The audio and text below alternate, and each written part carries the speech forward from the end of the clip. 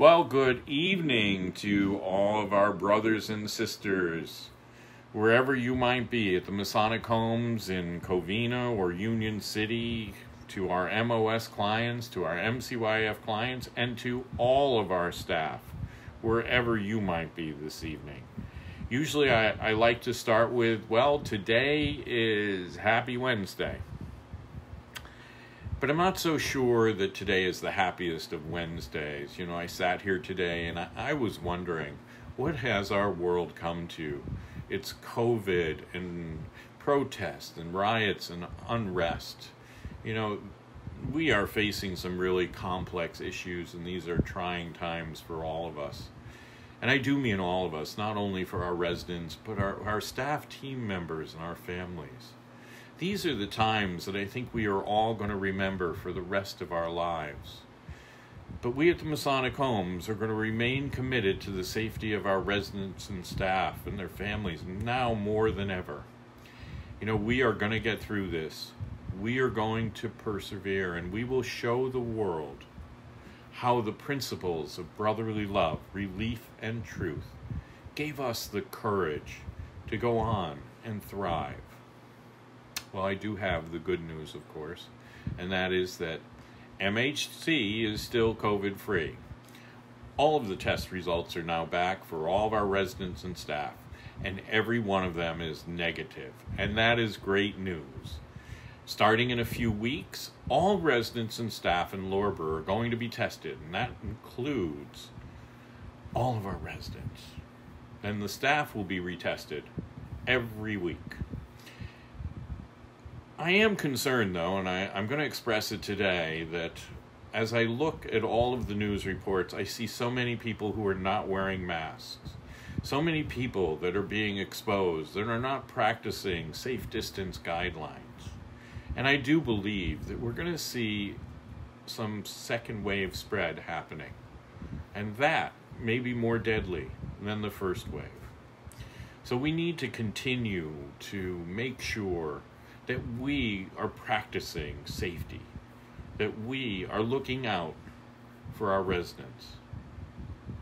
Now, I will have another bit of good news for you today, and that is that we are beginning face-to-face visits.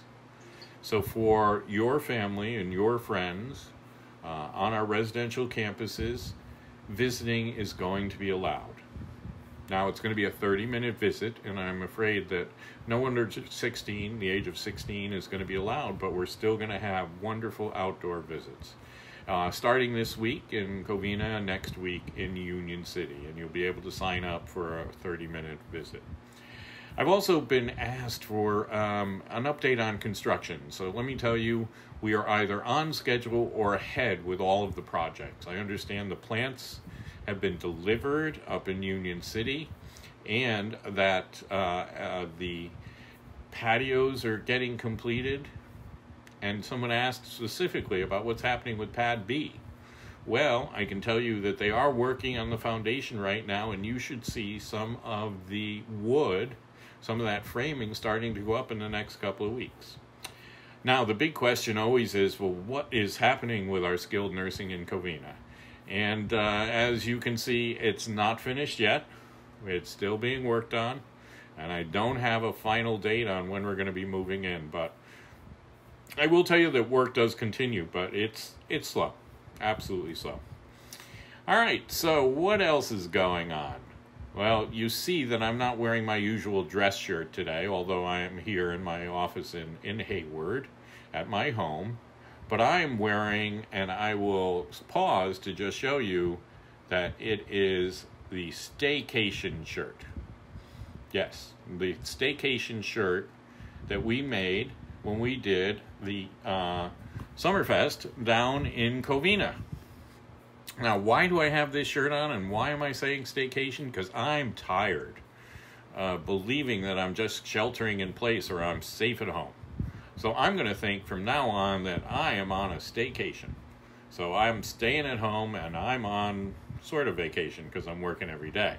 But it's still, for me, at 5 o'clock sometime, I can go make myself a nice cold margarita a bowl of chips and salsa, and I can just think that I'm on vacation. You know, tonight I'm even going to watch one of those Bob Hope movies. Remember the road trip? Yep, there you go. For those of you who are living on the campuses in Covina and in Union City, you probably know what I mean. But for all of our staff out there, they probably have no idea. So maybe we'll have to educate them. So let's all start our vacations, staycations, and break out the margaritas, and let's watch some vacation videos. And let's all remember the good times, because they are going to be back soon enough. So remember, you just need to be patient. Change is coming around the corner. It's not here now, but not now for any risk.